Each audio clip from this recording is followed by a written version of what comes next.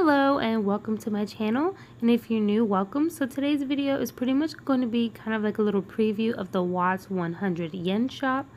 This would be pretty much what you would consider a Dollar Tree back in the States.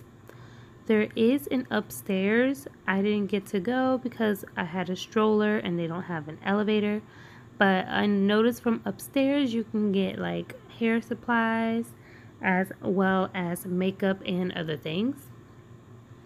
But here in the front, you have little fans for when it gets really hot. You have plates and cups, certain things that you can take on a picnic with you. You also have the little wind chimes to put outside. This would be what you would make for like DVDs or CDs. You have your battery section, a candy section, as well as lighter section for those who smoke cigarettes. You have your mittens, plates, and you have little plants as well. Over here you have your ramen section. They literally have tons of different flavors you can choose from.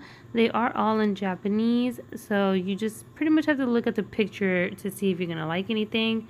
You have chips, candy, your office supplies, as well as headphones and cell phone supplies.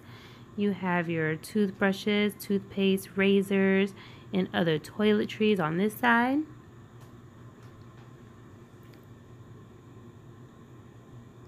Over here you have little packages that you can take for food to go.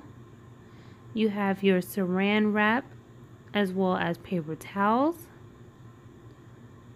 You have bamboo mats and toothpicks.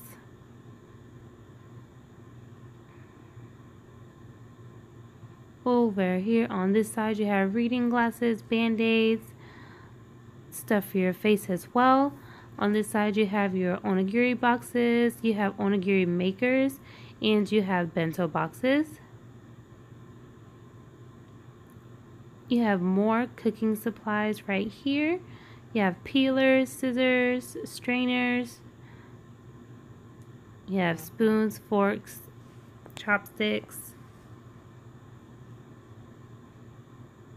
containers to put condiments in, and more mittens for cooking, strainers, bowls, cookie cutters. They literally have everything. Tupperware and more Tupperware. That would be pretty much like if you have to hang your clothes outside to dry. You have your rice bowls and plates. You have more laundry supplies right here, as well as that back wall. You have cleaning supplies. You have gloves for cleaning.